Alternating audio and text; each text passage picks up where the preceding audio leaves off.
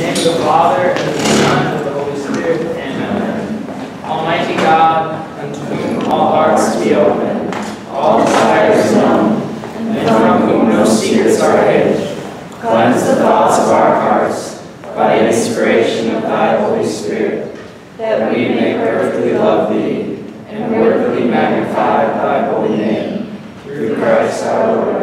Amen.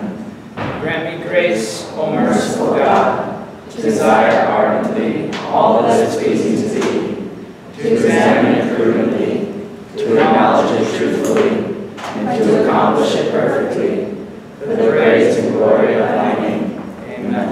In the name of the Father, and of the Son, and of the Holy Spirit. Amen.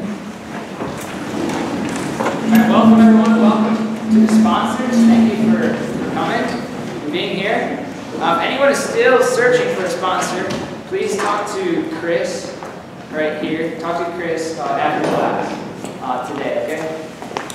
And towards the end of our hour today, we will have a little session just with the sponsors.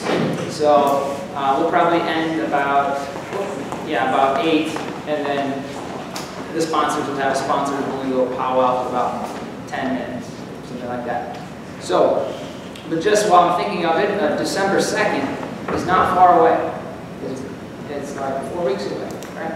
And that's going to be the night where we have our first little ceremony, our liturgical event at the 9 p.m. Mass on December 2nd, okay? So again, as I mentioned before, if you're feeling like you're not ready for that, you're here just still exploring, that's fine. You don't have to participate in that. But it's going to be a great way for us to, the community, to see who you are, who are the ones who are thinking about becoming Catholic. And it's a really, really nice event. Okay, but first, before we get started, I just want to,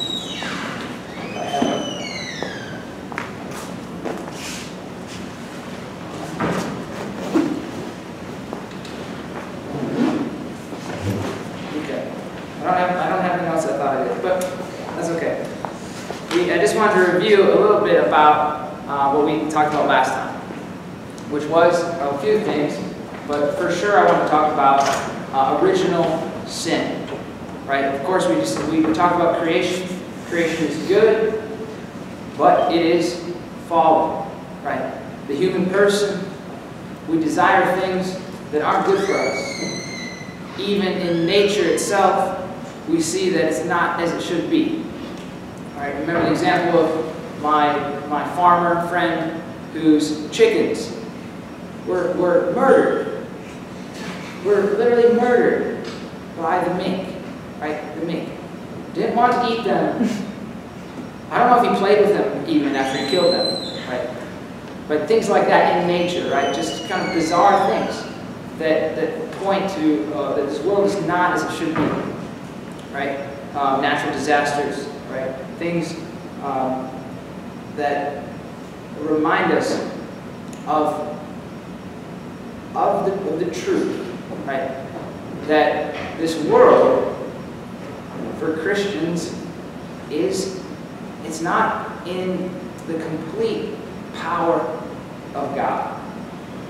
Right? Yes, God is sovereign, but the fall has made it that this world is like being behind enemy lines.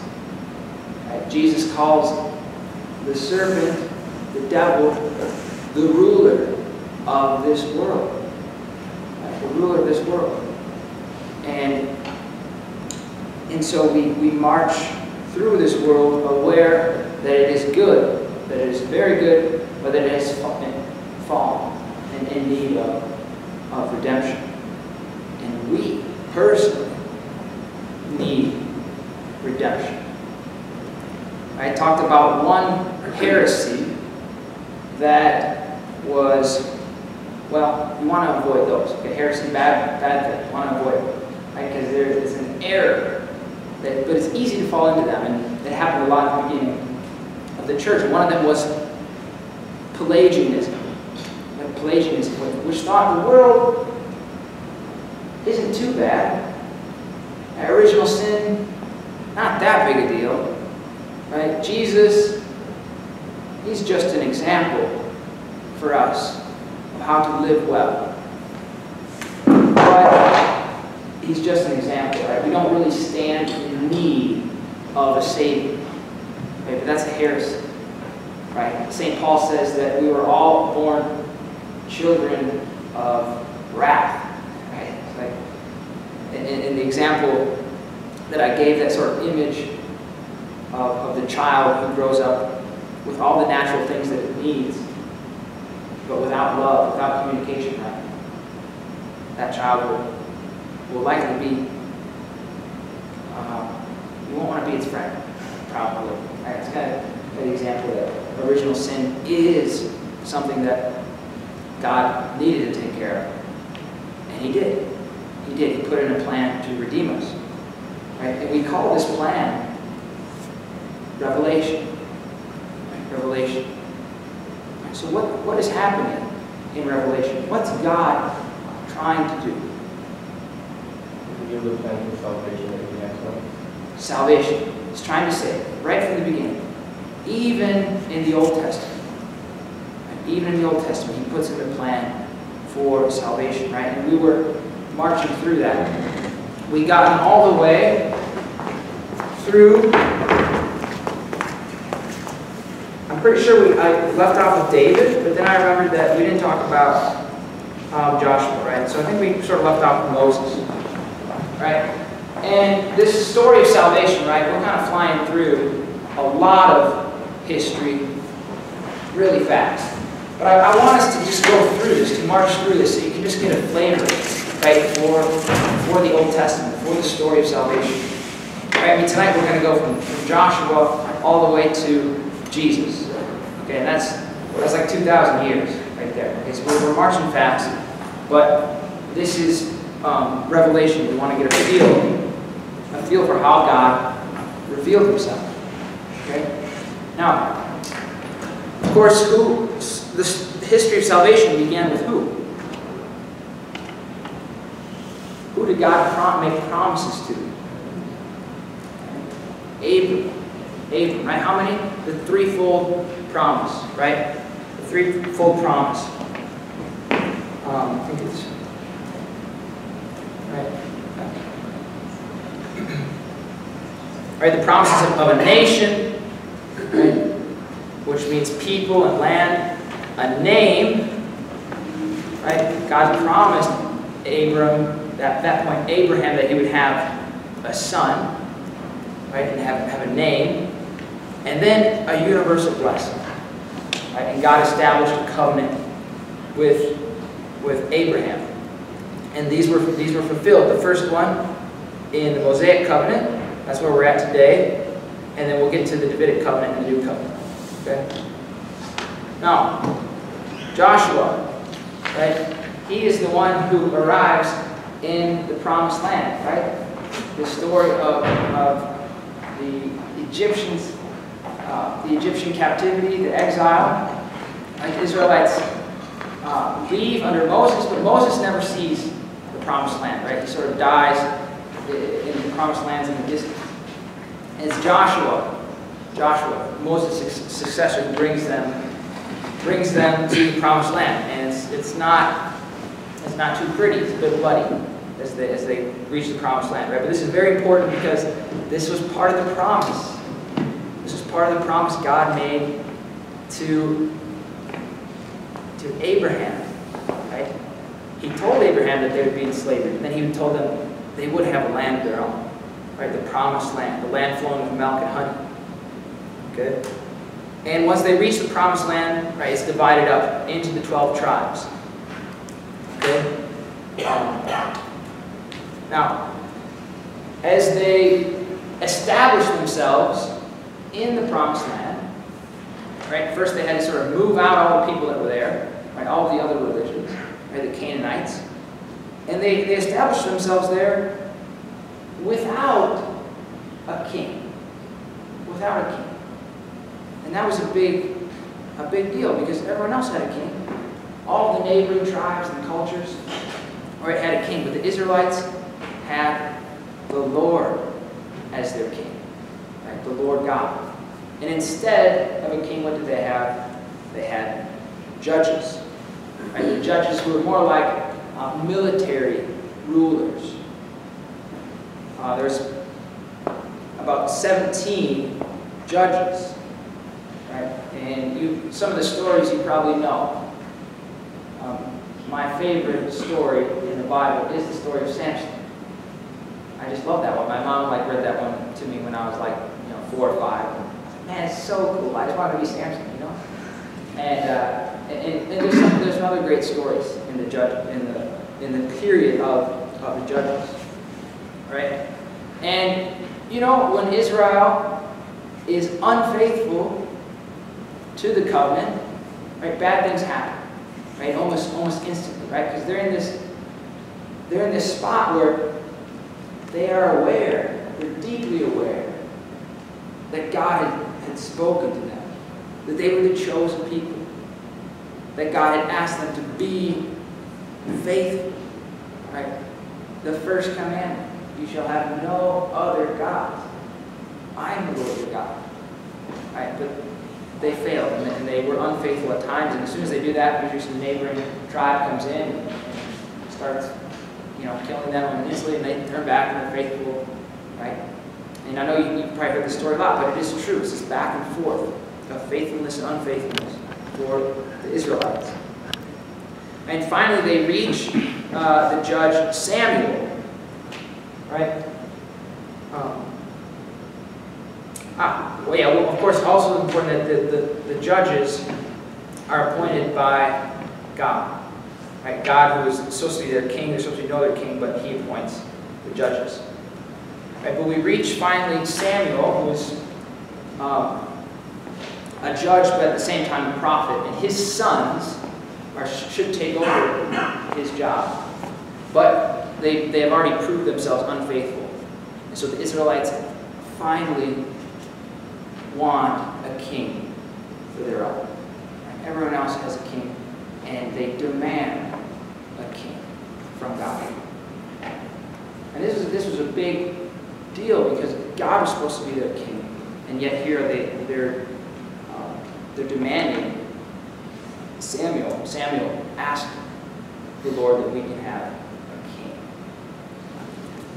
And the amazing thing is that God, he grants them a king. He does. Even though he was supposed to be their king, he grants them a king. Right? And it's first Saul, and then David, and then Solomon. But the most famous king, right, is King David. Right? I'm sure you know a few stories about King David. David, who was a ruddy and handsome youth, right? The youngest son,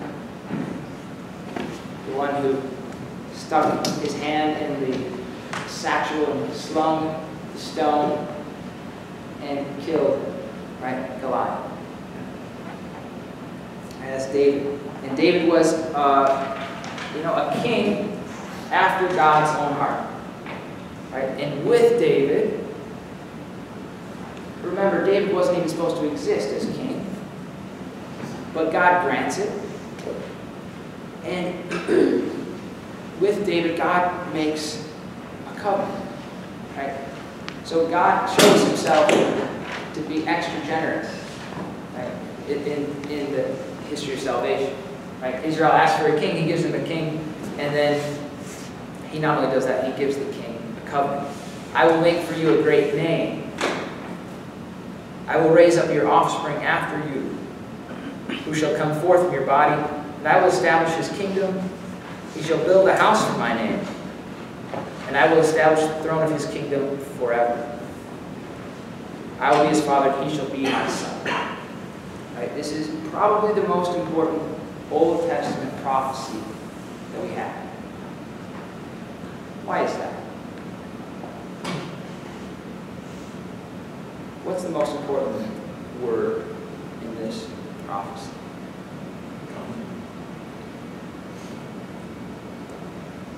What was that? This is the covenant. Covenant? I'm talking about the text. So I will make for you a great name. Son. All right, oh, that's a pretty important one. Son. I will be his father, and he shall be my son. Right, so there's somebody coming who's going to be a son.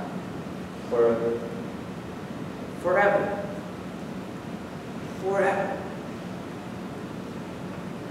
He shall build a house for my name, and I will establish the throne of his kingdom forever. I mean, this is not just any prophecy. Right? This is the one. Right? You can almost overlook that little phrase, forever. God is promising an eternal kingdom, an eternal throne.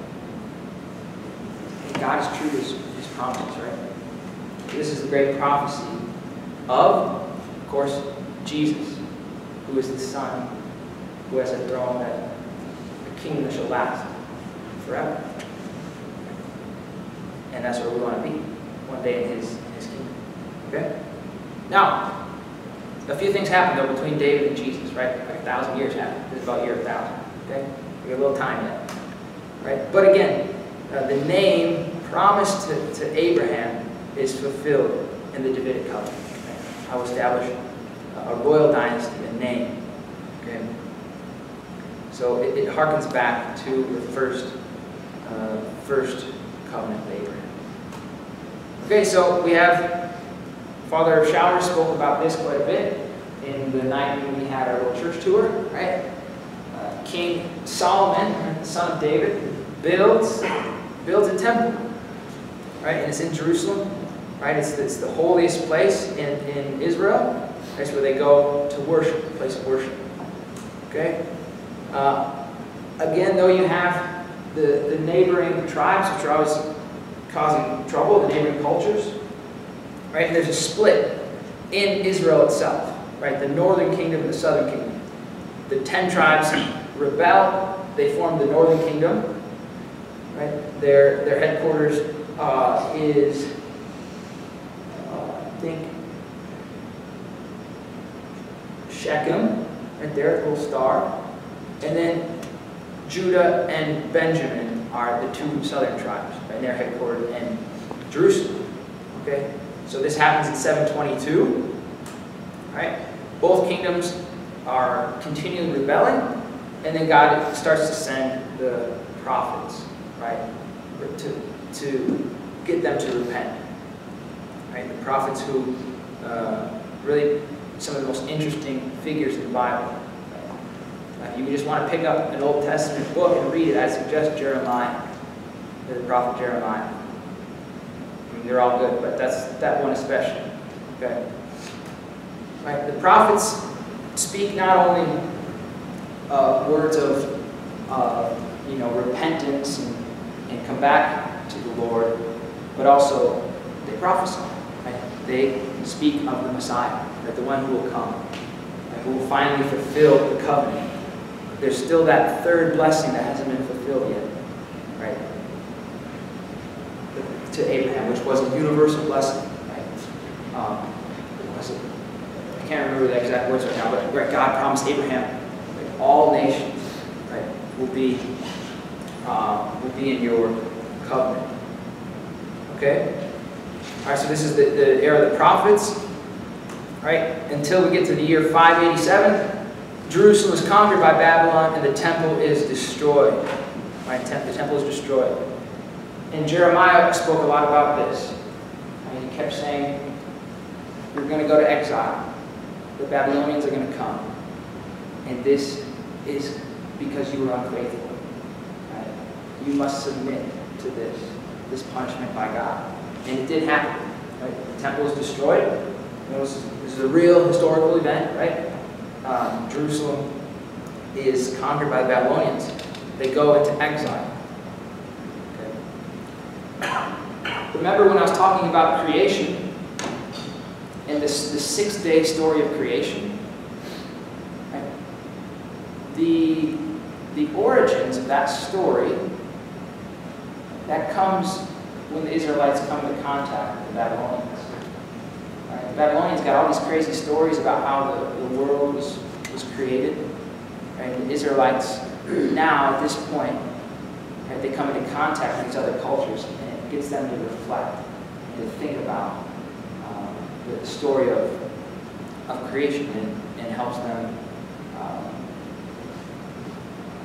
better put forth the meaning of creation, right? So that's just, I know something we talked about before, but I want to just bring us back to that, right? Because the Old Testament, right, you have two things happening. You have all these historical events, right, these historical events, but then you have the scriptures themselves, which are sort of, right, lagging behind, if you will. Right? It's not immediately put down on paper, the events, but it's sort of lag behind. And even the stories of creation, all that, take place not at the moment. Okay? So, Jews are exiled to Babylon, and they're tempted to assimilate, right? To leave behind their religion. Right? This is where you have Daniel, right? Daniel in the lion's den. Right, here he is. Right? They're wondering why he's being faithful to all these rules that God had given him. Right? After all, they're in exile. It should be time to rebel against God. Right? Things aren't going well for you. Why are you still faithful? But Daniel is faithful. That upsets the king of Babylon. He throws him in the den, a bunch of lions. Right, but God spares him. So puts a trap in the lion's mouth. Daniel makes it out. Right? Another classic Bible story, as in Daniel. Okay? So they're still in, but while they're in Babylon, I think they commit themselves to the covenant. This is the great purification of Israel. Right? There we sat in Babylon and we wept. Right? We wept. But they stayed faithful. And it purified them. They had to be faithful there, right? Because it was either you're kind of in or you're out, right? In exile. And so they commit themselves again to the covenant. Okay?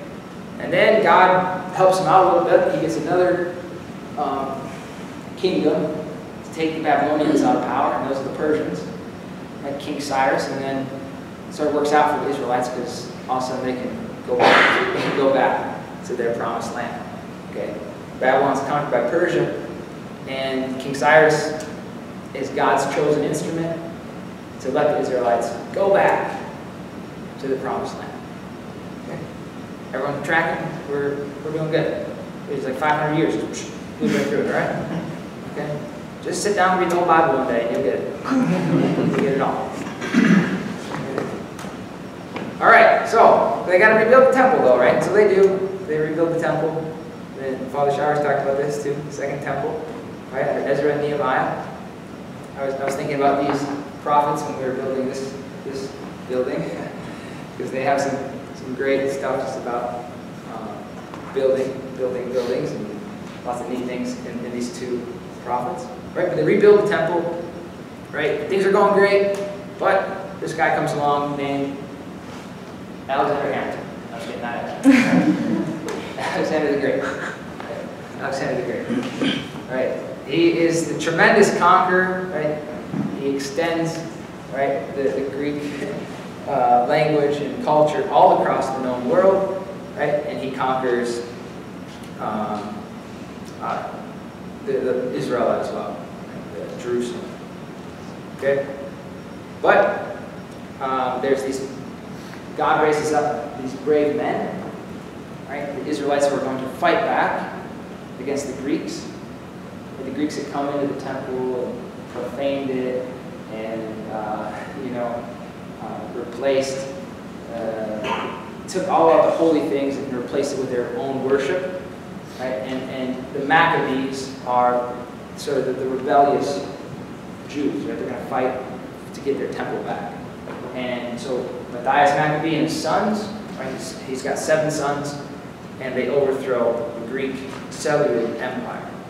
Okay, very, very brave and famous stories in the book of Maccabees. Okay, but finally, the Maccabees, who had allied themselves with the Roman Empire, towards the end here, they get the Romans to help them out. That sort of backfires on them, because in the year 63 BC, the Romans siege Jerusalem. Okay? We're getting close to Christ now. We're all the way up to 63 BC.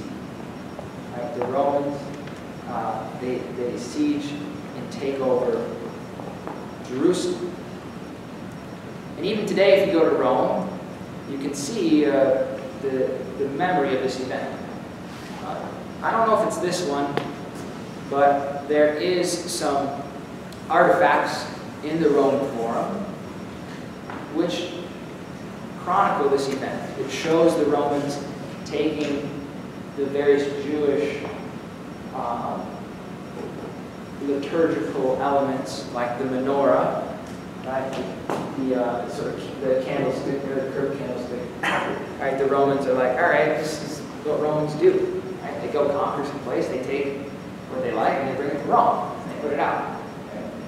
If you go to Rome today, you can see obelisks from Egypt. Right? That's what the Romans love to do. They love to take things and bring them back to Rome and sort of show their power. Right? Show that they were in charge. Okay? And this leads us to think about, well, the time of Christ, right? At this point, this is a very important event because the Roman Empire taking over, right, at least politically taking over Jerusalem means what? When Jesus is born, he's born in the Roman Empire. Right? He's born in a place where the Romans are in charge. Right? And the language is Greek. That language is spoken everywhere because of Alexander the Great. And from what is now like Scotland all the way to Iraq. Right? There's Roman roads, right? Amazing roads. You still see them today. And all of this was in place when the time was fulfilled. When God decided to come in the flesh. And this was very important. This was the preparation, right, for that event, the incarnation. Okay? That's a lot of salvation history pretty fast. Any questions? Anything? What happens next? We'll get there. Okay. All right. Awesome. All right, so how are we doing here with God's threefold promise? Right, Steve's got a question. Yeah, I was curious, when does the Ark of the Covenant disappear in salvation history? Do you happen to know offhand? I don't at the moment. Right, it's in the temple. It's in the Holy of Holies. The temple is destroyed in 587. They take the... At that point, does it go to the Babylonian exile and such? Yeah, I don't know. Charles, do you know? Not sure. Yeah, it's a good question. Along the lines around that, it's in the 2 Chronicles, around the time of going to exile is when it's last edition recorded. That last time we saw it. All right, so if you find it, let me know. Around 600. All right, so again, back to God's first movement in salvation history to Abram, right?